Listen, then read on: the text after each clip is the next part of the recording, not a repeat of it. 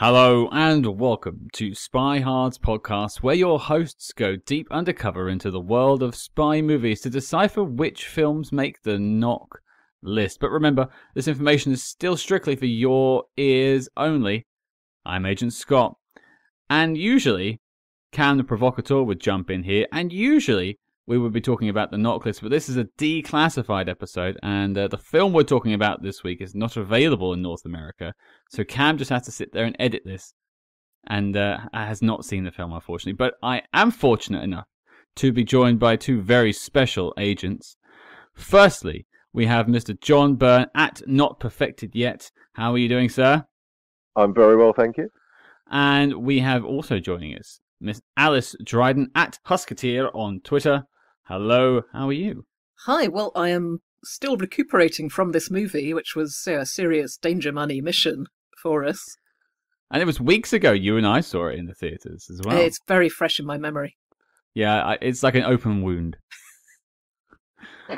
Well, the movie, if we can call it such a thing. I think before we do introduce the movie, those clicking on the actual podcast will know what the film is, but let's just do a little word association real quick. If I say Michael Flatley, what do you immediately think of?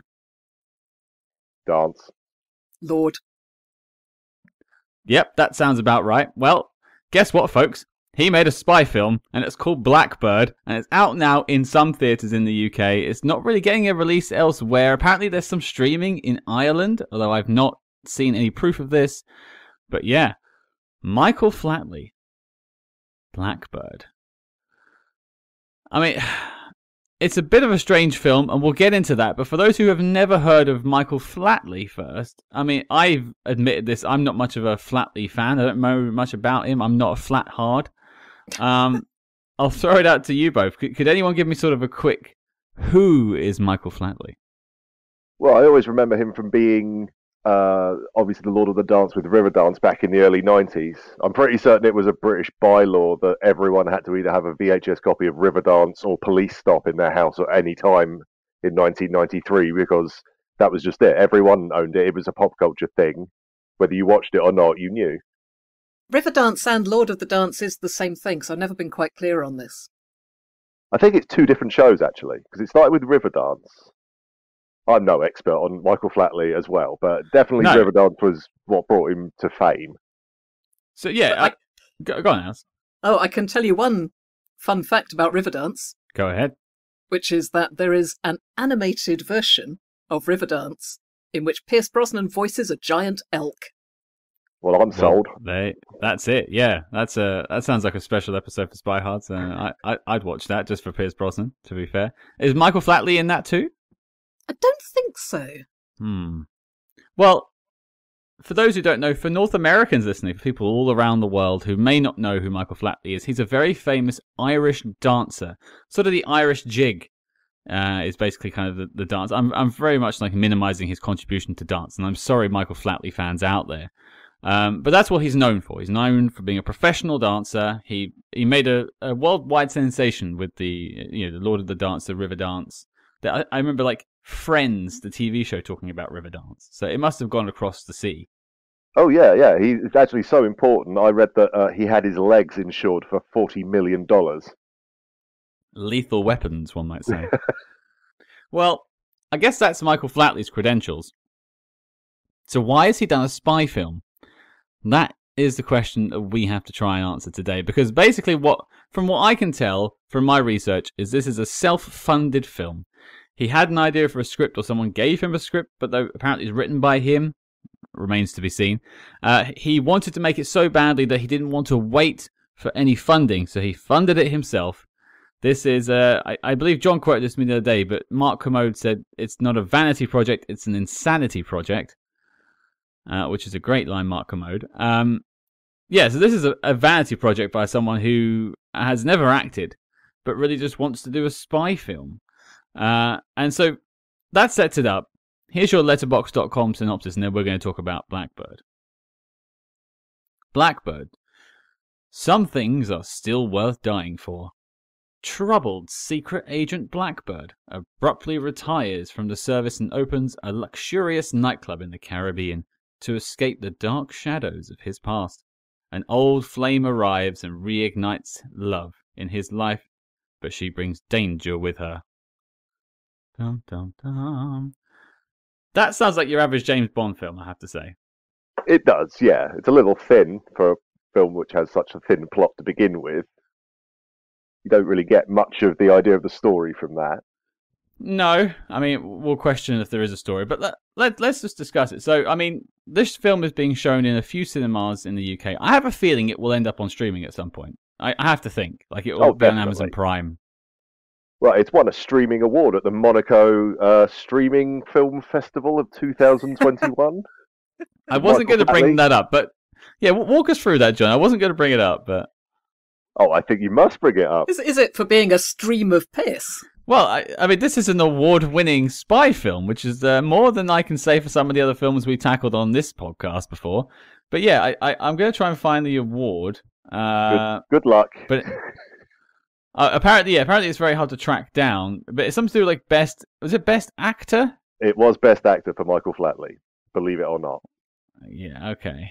That remains to be seen. But you know, we've all seen this at the Prince Charles Cinema in London. Alice and I went together a few weeks ago. John, you literally watched it yesterday, so you are still reeling in that Flatley love. Oh, it is freshly burned into my retinas, yes. You're doing a jig as you record this.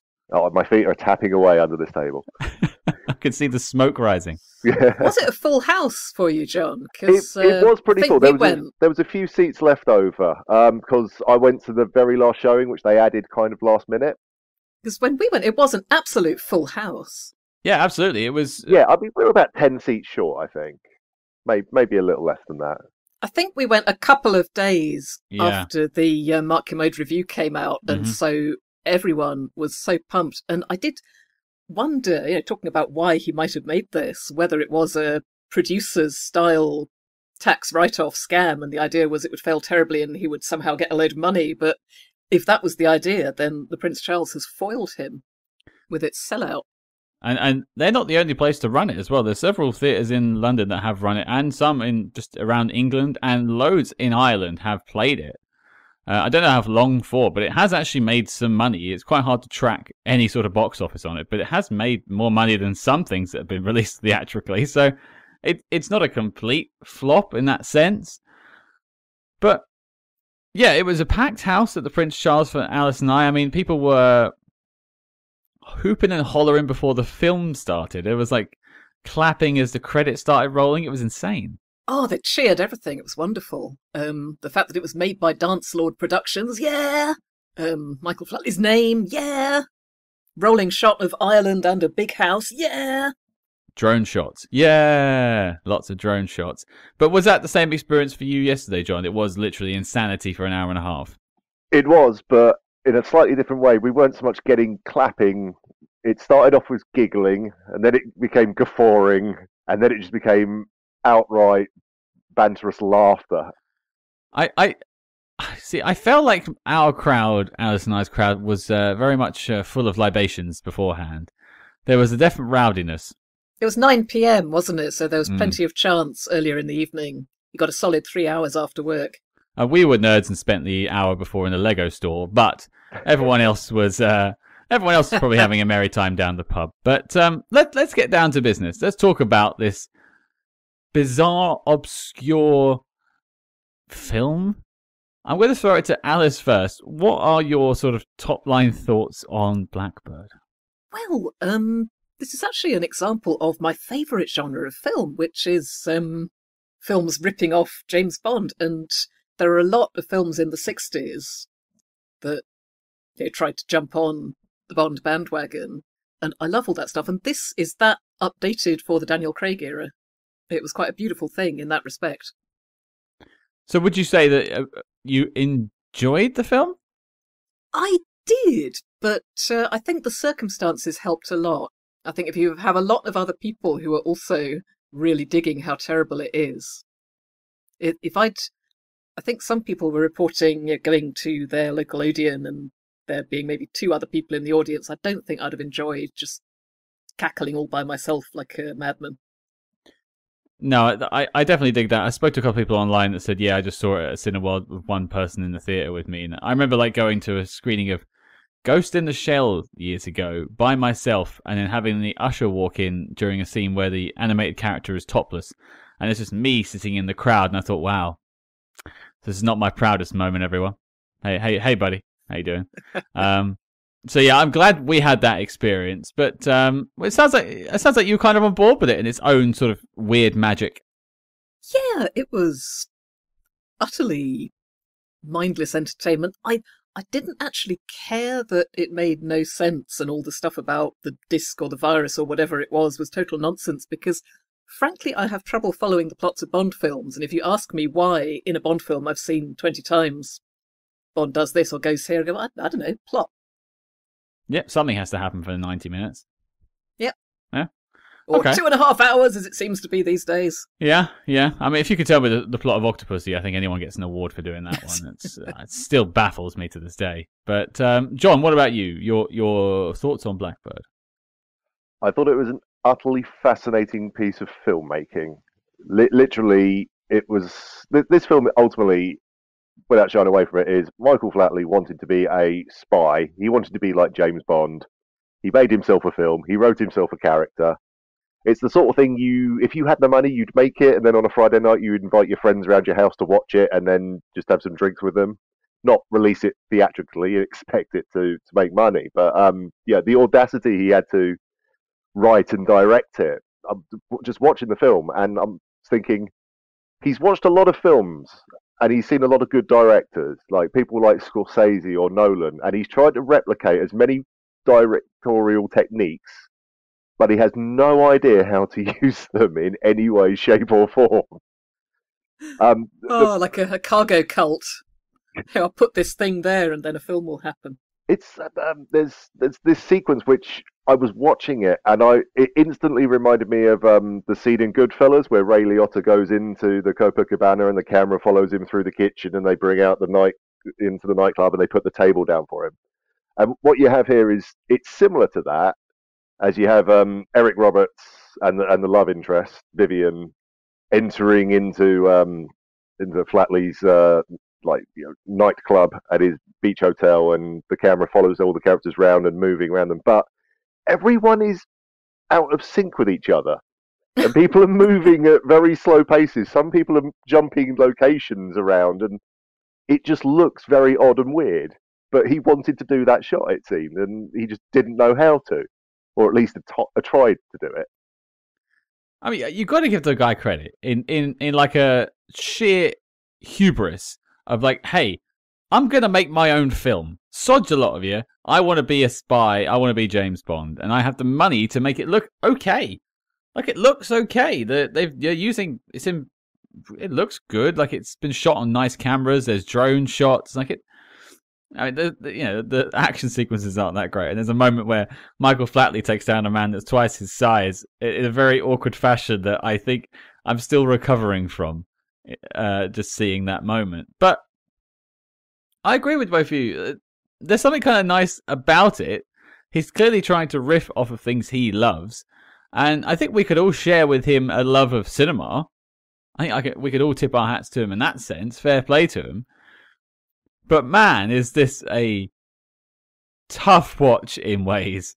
I mean, if there was no magic in the cinema that we were all experiencing, I could only imagine pulling what's left of my hair out of trying to watch this man act. He's got other actors around him. Eric Roberts is like the B-movie superhero nowadays. You know, I saw him back in the Doctor Who TV movie back in the 90s and thought this guy was a bit, He's still not great, yes. but like he's like kind of like he's like a panto villain almost. He was having a lot of fun. Was I the only one that noticed about halfway through the film, there's a scene where Eric Roberts appears to be drunk, and he just never recovers from that, and he just seems utterly sozzled for the rest of the film. I mean, you would be. You would be. Yeah, I don't think he was acting, though. That's the point. He's seen the script. He's like, well, who cares? Let's get it down me. But like, he's got other like Ian Beattie. He's been in stuff like he plays the Michael Flatley. We should introduce him. Michael Flatley plays Victor Blakely. a.k.a. the Blackbird. But he has his best friend, Ian Beattie, that was part of this team of spies, top secret agents, I guess, who were both retired to work in this casino resort in the Caribbean. It's a nice retirement. That's Nick, right? Yeah, the that's best Nick. friend, the washed-up alcoholic. He was a surprise hit. I mean, completely won over the hearts and minds in our audience with his humorous, drunk, washed-up ways. And by the time we were halfway through, every time he appeared, people would go, Nick! And I mean, it goes back to Jon's point, I think quite well put, is everyone's in a different film, almost, you know? Michael Flatley is in some galaxy, probably Andromeda, I don't know. Eric Roberts is a pantomime villain to me. Ian Beattie's Nick is like screaming his way through the film like it's a horror film or something. He's just shouting all the time. And then also you've got Michael Flatley copping off with a bunch of like 23-year-old women, and this guy's in his 60s. I was going to mention all the women and the fatal attraction of Mr. Blackbird and possibly his casino running riches. It's one explanation. I think it's his hat game. Strong hat game. I was going to get to the hats. The hats.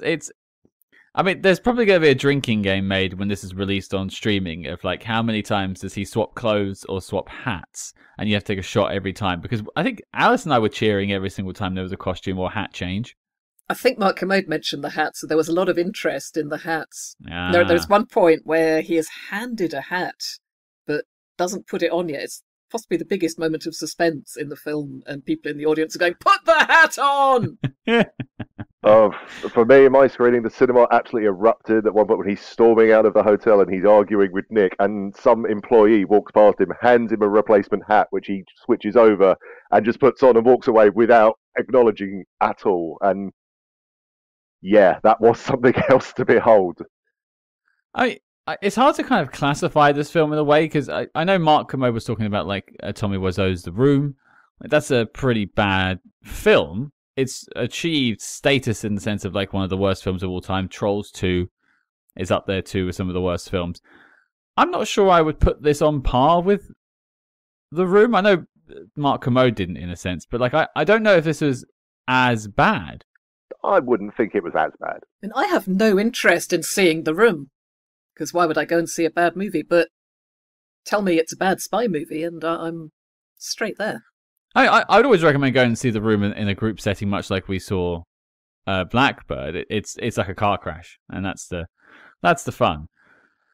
But okay, well, let's talk about Michael Flatley himself, our Blackbird. I mean, I got it. As I said, I tip my hat to the guy, my hat, for having the powers to do so and making his dream come true. He's not a good actor. Are we all agreed on that, or is anyone going to defend Al Flatley? Yeah, no. Though I will say that he is proof that literally anyone looks good in black tie. He does look very good in his tux. And fair play to the guy. He also looked pretty good with his top off. The one thing missing from that film was a scene where Michael Flatley walks out of the sea in his trunks. I'm surprised that's not an element. It felt like it was building to it, didn't it? It felt like it was. Yeah. Like he was going to give himself the Daniel Craig from Casino Royale. Hey, if you've got the body for it, be proud. I'm all for it. I think that moment you got there was the scene where he's topless and he's shaving and just staring at himself in the mirror in the most bizarrely, lovingly way. As one would. As one should. It's very healthy. We should all be more positive about our own bodies. I often look at myself in the mirror. Maybe not on film, though. No, I tend to weep when I look in the mirror, but that's a different story. Well, look, the plot for those who... The problem is because this is a very hard film to find for people. So I guess we should kind of go through the plot a little bit just sort of spell it out.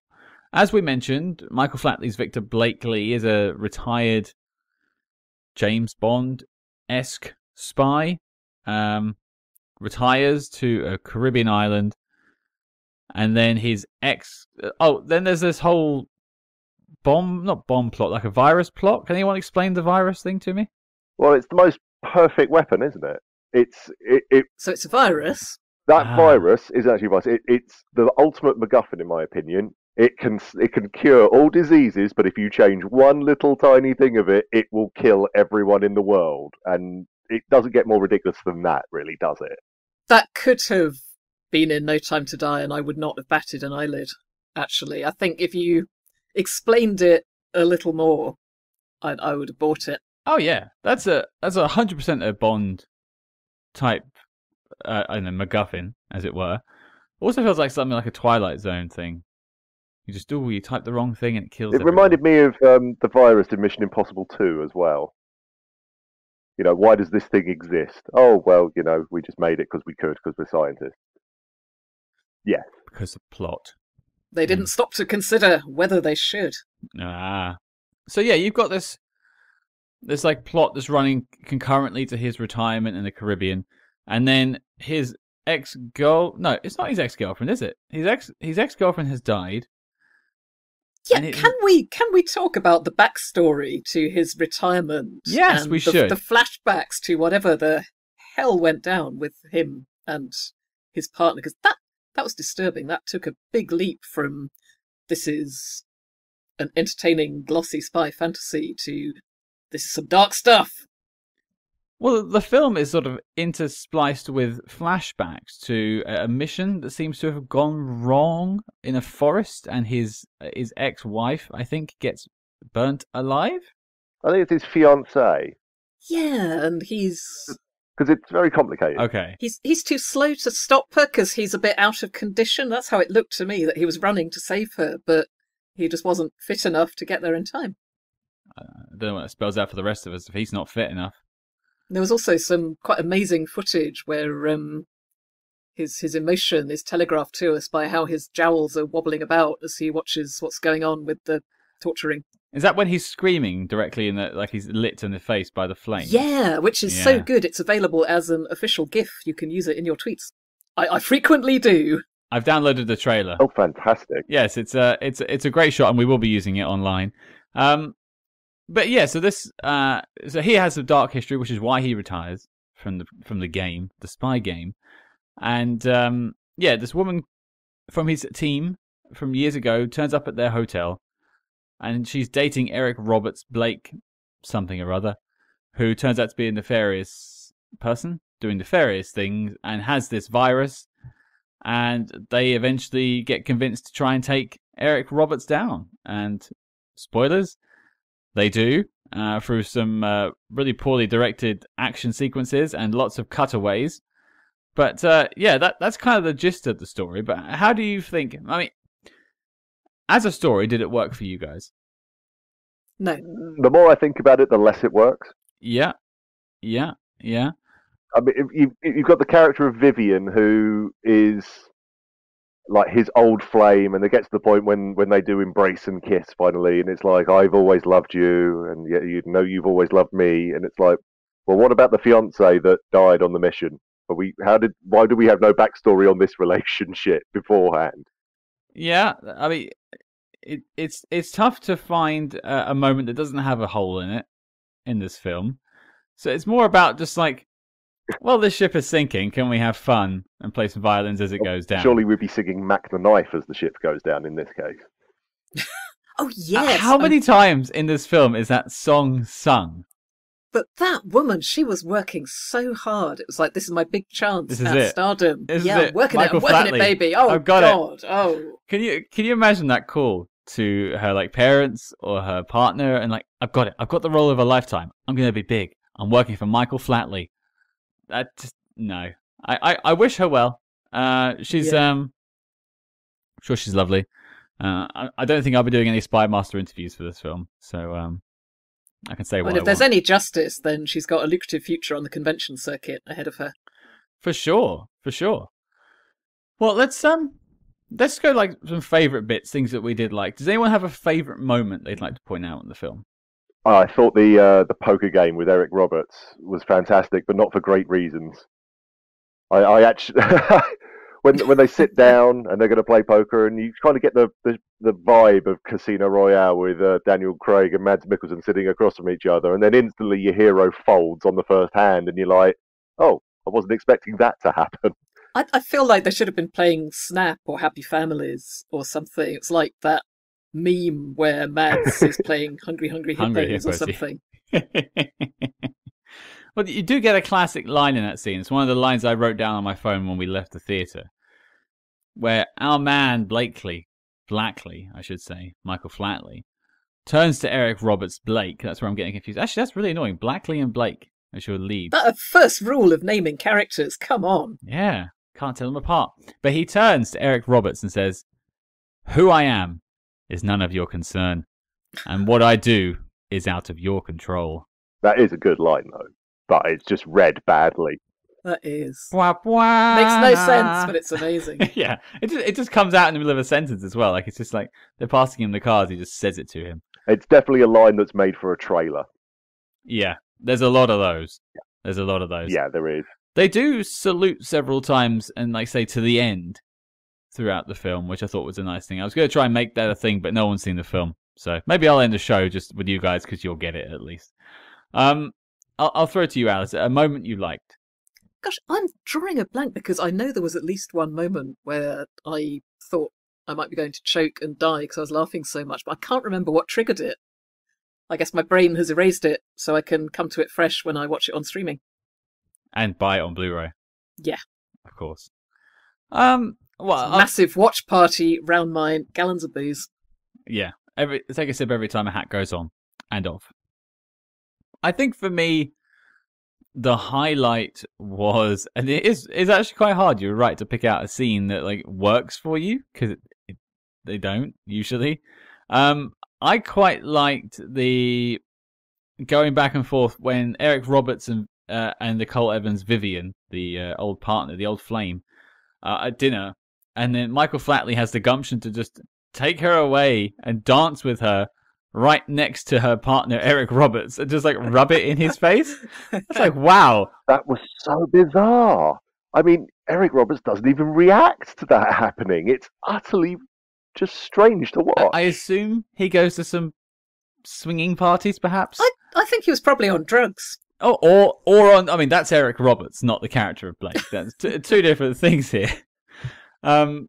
Yeah, I think that's one of the things I laughed at the most in the film, was just the fact that like some guy comes up and Eric Roberts is just such a, I don't like using the word like beta male, I think it's nonsense, but like he's so overpowered by the masculinity of Michael Flatley that he cannot react to take his woman back, I guess. Yeah, I mean, what has Eric Roberts got other than money and looks? Well, we'll never know.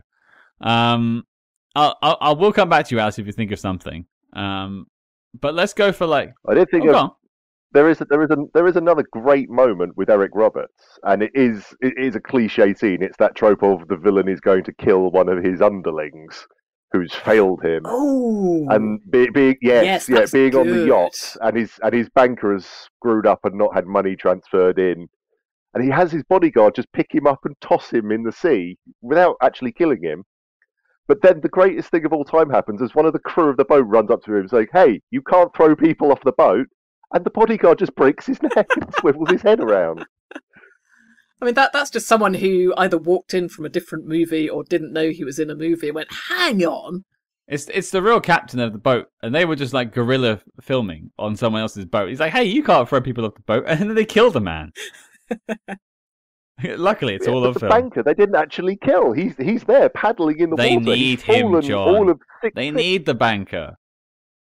Apparently.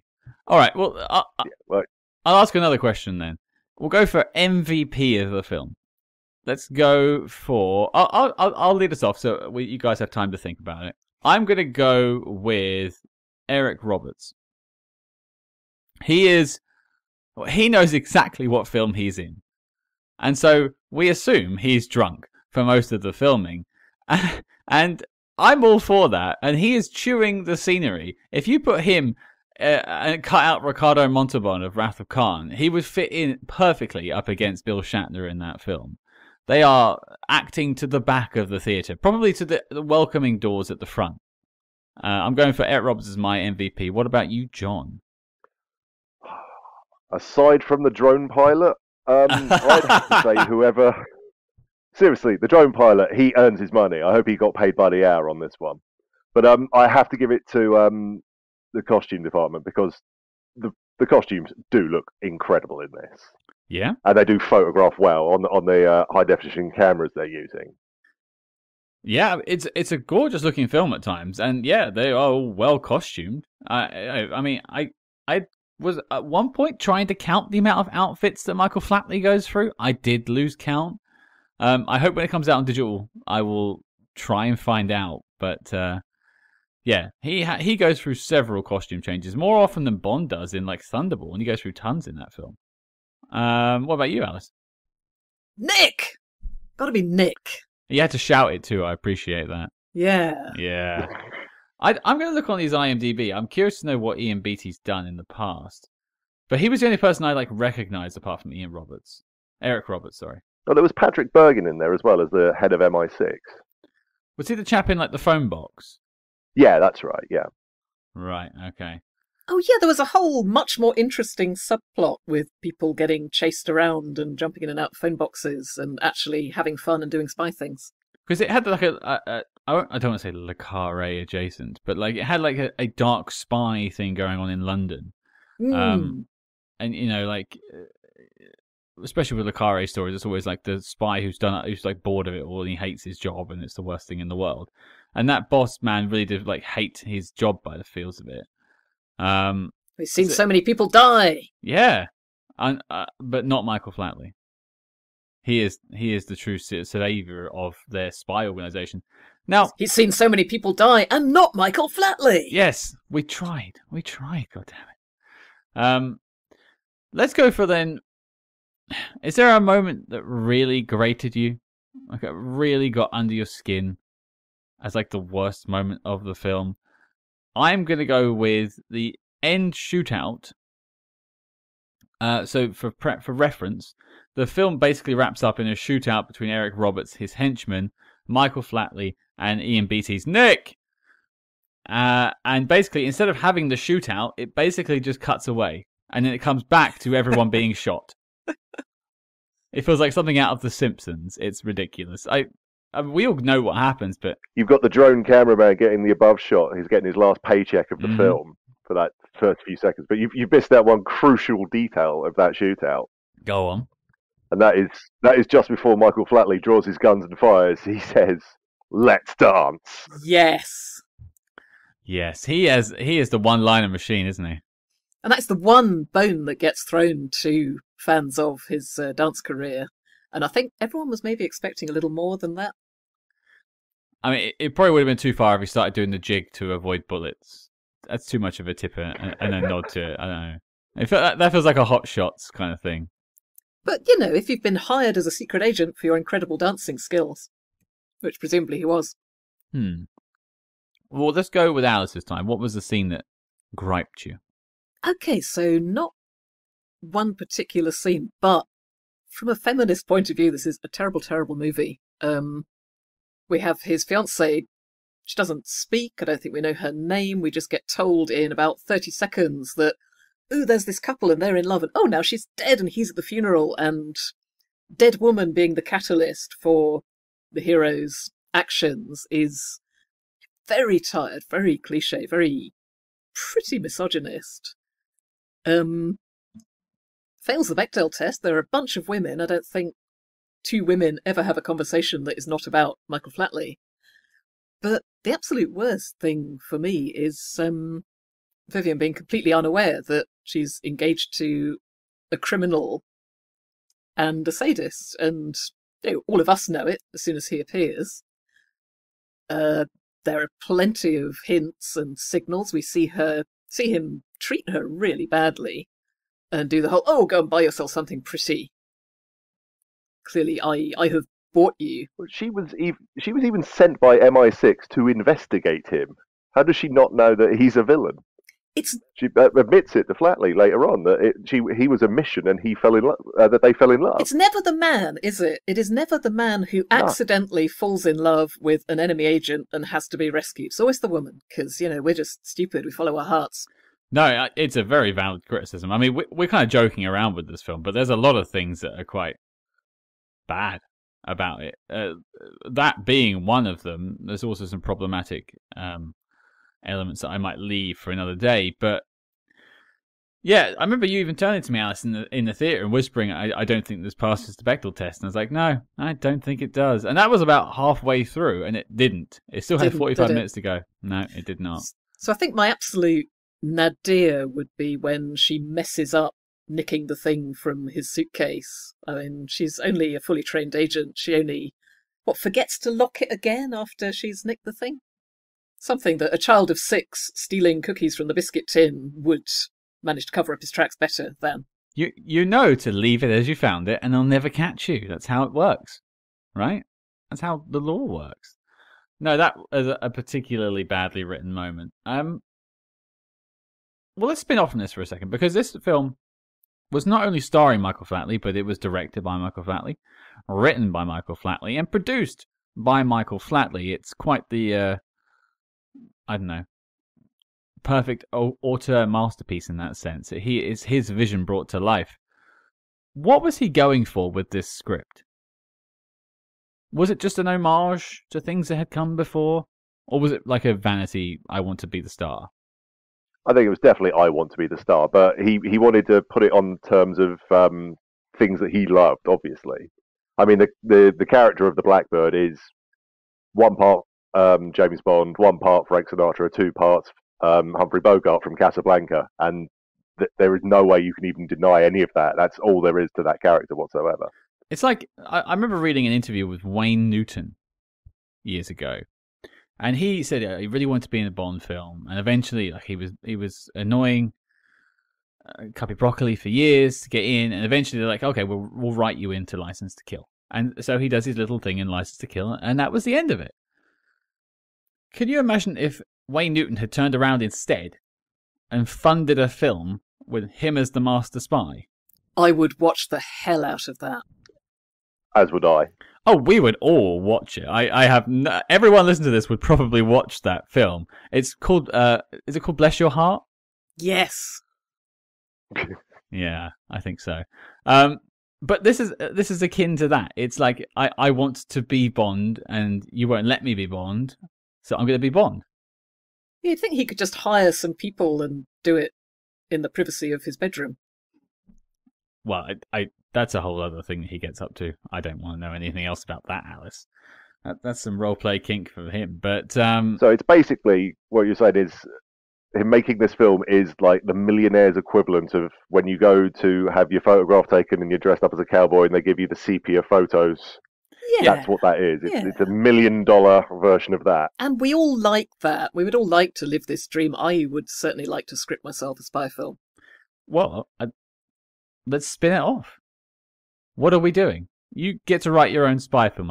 Let's have a quick... let's go with Alice first. Go on. If you're going to write yourself a spy film, what are you going for? Oh, gosh. Well, I would put in all the things that I love. So there would be lots of aviation scenes. Mm-hmm. There'd probably be a dog sled, maybe like a husky chase across Siberia. Are you the lead of your own script? I might be the plucky sidekick. I might be Nick. Ah, you're Nick. Okay. I like that. That's fine. No, I've watched that. Like it seems very like Snowbound, like on Her Majesty, something like that. Yeah. Oh, because then I could also enjoy the sort of 60s ski lodge vibe, which I dig very much. Everyone wearing cool colours and things like that. Yeah, lots of wood panelling, big central fire pit. Yeah, like a sofa that raises from the floor and goes back down again. Yeah, sort of North by Northwest as well, a bit of that in there. Yeah. Okay, I would watch that film. That sounds better already. John, what would you write yourself? Is it a 60s film, or are you making it more contemporary? Oh, I think I'd do it contemporary, but homaging, so to speak, the 60s. Okay, kind of. Definitely a ski chase in there. Definitely a casino scene. Tropical island the villain lives on. Has to be. Yeah, absolutely. Because you get the offset then, because you have the skiing scenes earlier in the film, and then you have the finale on the tropical island. Will you be in your trunks? Will you emerge from the sea? Oh, it'd have to be a wetsuit, I think. I'm not as insanely vain as Michael Flatley is. I'd have to, be at least reasonable with it. Well, that was going to... I was doing that as an experiment to see what you both did, because I noted that Alice made herself the sidekick in her own story. How beautiful is that? Jon, I think you were the hero of the story, but it wasn't all about you. Yeah, I would make myself the hero. You didn't say that you were going to like beat everyone up and stuff. This Michael Flatley film, he is the catalyst behind everything that happens in this film. He takes down all the bad guys. He is like, he uncovers all the nonsense, and he takes the bad guy down. Oh, I would also beat everyone up. I thought that just went without saying. Oh, okay. Well, fine. But you're the plucky sidekick. You get to like, the lead person gets to struggle with them, and then you come over and smack them over the head. Yep. Yeah. Show them up. I like it. We interrupt this program to bring you a special report. Calling all agents. Independent podcasting, much like the spy game, requires considerable resources, whether it's research, equipment, hosting, or of course constructing a top secret volcano lair. We're putting out the call for your support. That's right. As you may know, we've activated the SpyHards Patreon, home of our ever-growing lineup of Agents in the Field episodes where we decode non-spy films from your favorite spy actors and full film commentaries with more intel than a Basil exposition briefing. Cam, what have we got in our crosshairs this month? Well, Scott, we're continuing with the Dirty Harry franchise with 1973's Magnum Force. So do you feel lucky, punk? Well, do ya? And if that sounds delicious, then become a true spy hard today and join the circus at patreon.com/spyhards. But before this message self-destructs, Cam, resume the spy jinx. Would you make this film if you had the money? If I had the money, yeah. And as I said, like what Blackbird should be is it's a film that you make to go, look, that's me on screen as a super spy, and I just relish in enjoying it. It's like a keepsake for your own kind of self-worth and vanity. Yeah. I mean, I'm pretty sure that's why Mike Myers made Austin Powers, because he wanted to be a spy in a film that was an homage to all the spy films of the 60s that he loved, and that worked for him. I could buy it. I mean, fair play to him if that's the sort of inspiration behind Austin Powers. But gave us some good films. Now, I was going to begin to wrap us up with a question first before I ask the bigger question. Is this the worst spy film you've ever seen?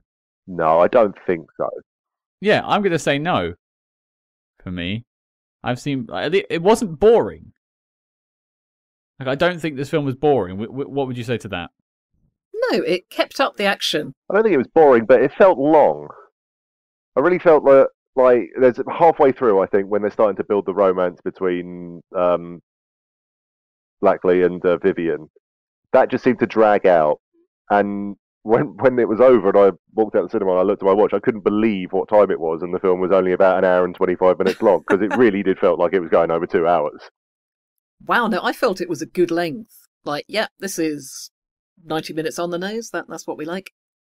And there wasn't like tons of trailers beforehand in our showing as well. They literally hit play at 9 o'clock and we were out at 10:30. It was a blessing. Yeah, more experiences like this. Yeah, please.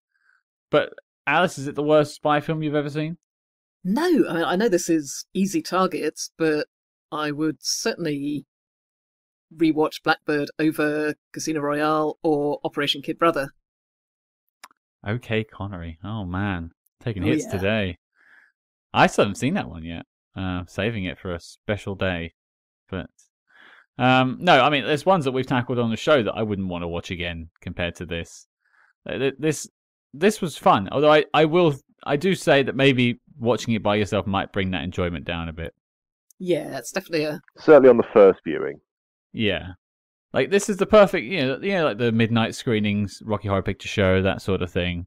You play this, you get a crowd together, you're gonna have a good time. But what was wonderful was that, you know, Rocky Horror and Sound of Music, the Prince Charles have been doing these audience participation shows for years. Everyone's really familiar with the source material. They know what to do. They know what's going on. This one was creating itself as it went along. We were making it. We were coming up with the callbacks and the responses and the bits where you cheer or take a drink. It was, cult in the making. Yeah, I mean, Well, that's actually a very good point. Is this a future cult film? I hope so. I would happily go and see this once a year in a screening with a big audience to have fun with it. I think it would probably be an audience of SpyHards listeners. Oh, I would sort that screening out. Don't worry, I'll book it. We'll just go. It's fine. Well, I have to think that, because here's that problem, right? We all went to packed out screenings, but I think everyone was doing it for the joke. It wasn't to appreciate the film craft of Michael Flatley. And, I mean, have you ever seen the documentary about the guy who made Trolls 2? No, I haven't. So, the chap who made Trolls 2, the director, forgive me, I can't remember his name, didn't know that his film was being used as like a midnight movie that people took the mickey out of. And he went to a packed out screening one night and saw everyone laughing at his film. And it broke his heart. And they captured it on the documentary. It's actually quite a horrible thing to watch this man break down as he finds out the film he poured his life into is just being, laughed out of the room.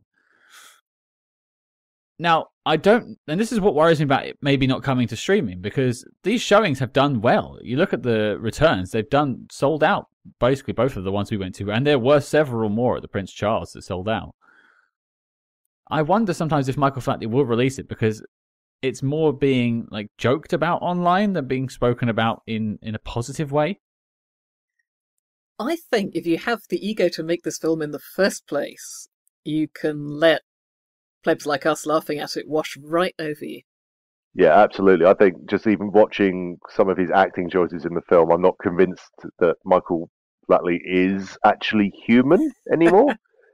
And he's not really in touch with us and our sense of humour over his passion project.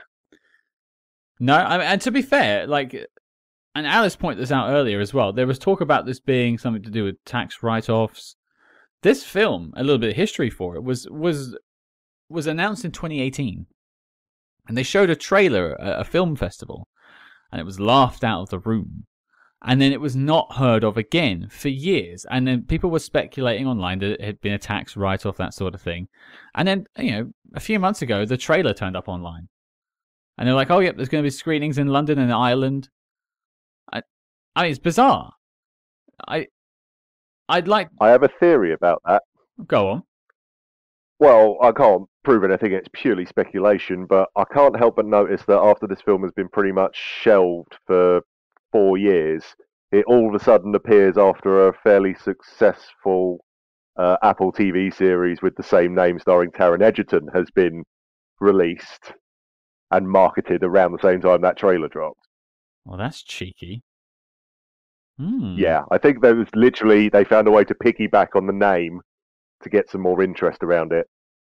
It's only a theory, but I just think it's a bit too much of a coincidence. See, I was looking at taxes, and there's some capital gain stuff that is written off over 3 years, and if you do 3 years from 2018, it gets you to 2021. So then they could have just put it out in 2022, because then they're just making money on it. That was my theory, but I don't know if we'll ever find out. I don't think there'll be a documentary made about this film. I don't know if there'll be a proper release other than perhaps a straight to buy it on streaming and own it digitally. I'd like to ask questions about it. I'd love to speak on Michael Flatley about this film and find out a bit more. I'd love to, figure out what was going through his head, and not in a bad way, because we're making jokes about this film, and it's not a good film. You will laugh at it. It's not great. But at the end of the day, this guy wanted to make a film, and he made a complete film.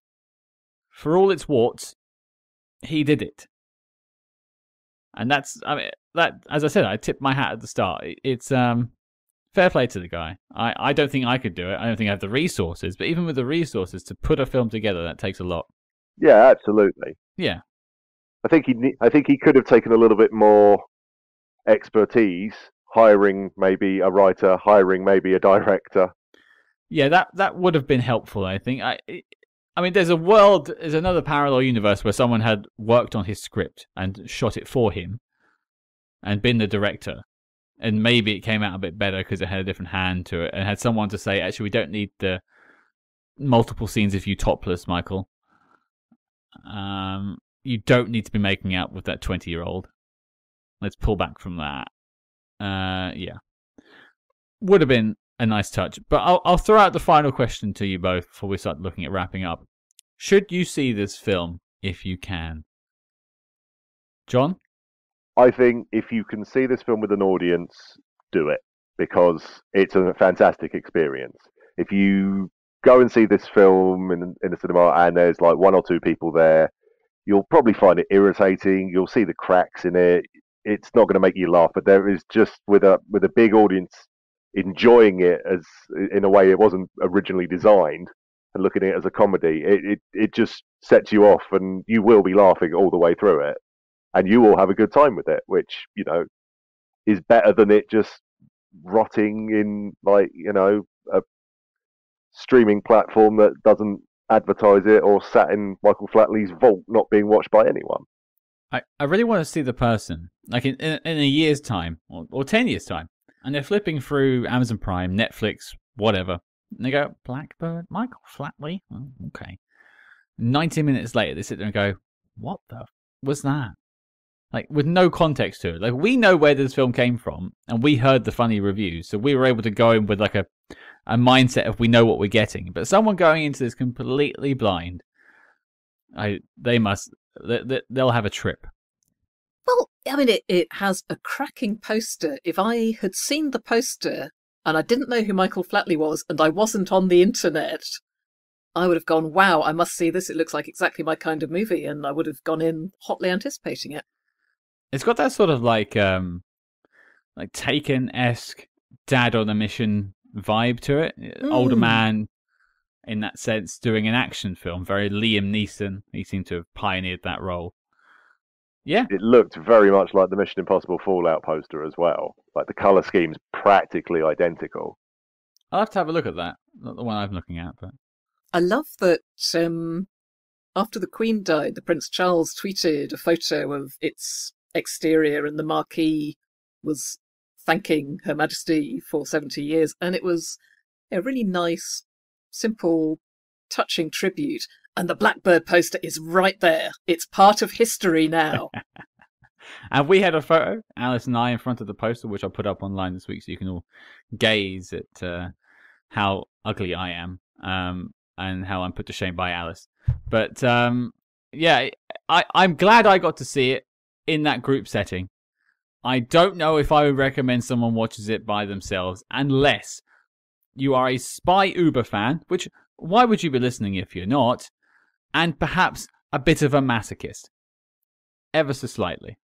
I disagree there. I think that everyone should see this film because we all have things that we want to do and maybe a bit scared to, because what if we're not any good? Like, oh, I want to write a novel, I want to make a film, I want to get up and sing or dance or do stand-up, but I'm afraid I'm not very good. Watch Blackbird. Watch the absolute confidence with which Michael Flatley writes, produces, directs and stars in a spy film, and you will know that anyone can do anything. If Michael Flatley can be James Bond, you can do absolutely anything. That is a beautiful way to wrap up this episode. What a lovely sentiment. Well, there you go, folks. That was Blackbird. It's hard to talk about a film that hasn't got much of a plot, hasn't got much in the way of acting, and hasn't got much in the way of anything apart from a few laughs if you're drunk. It's got a lot of Michael Flatley. It's got a lot of Michael Flatley's hats.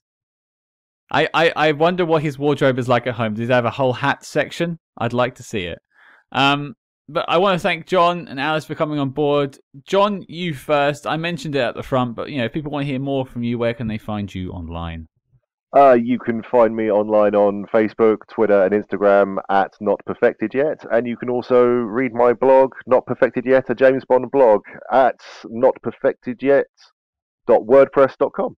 And we'll put a link to that in the show notes below. And John, before I wrap up on you, sir, everyone on this show gets asked the same question. What's your favourite spy movie? Tinker Tailor Soldier Spy. Good answer. Good answer. I like it. Alice, over to you. Where can people find you online? Mostly on Twitter, at HuskyTear. It is Bond stuff, terrible puns, stuff about aeroplanes, enormous quantities of lust for Timothy Dalton. If you like that sort of thing, come along. I do, and that's why I follow you. I'm constantly lusting after that man.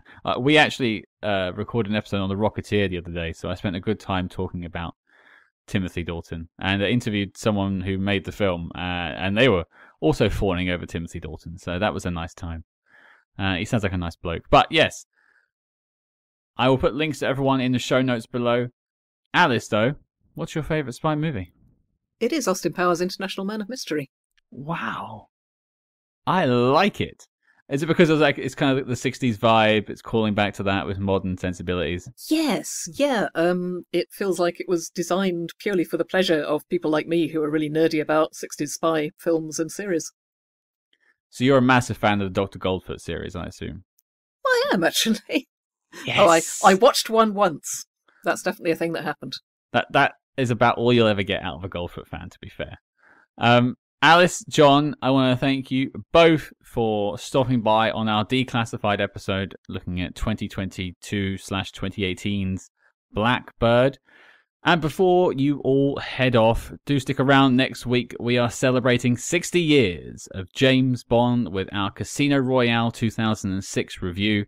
We also have 2 Spy Master interviews with 2 actors from the film and a bonus Casino Royale 1954 review. Yes, we're going to watch the TV show too for our sins.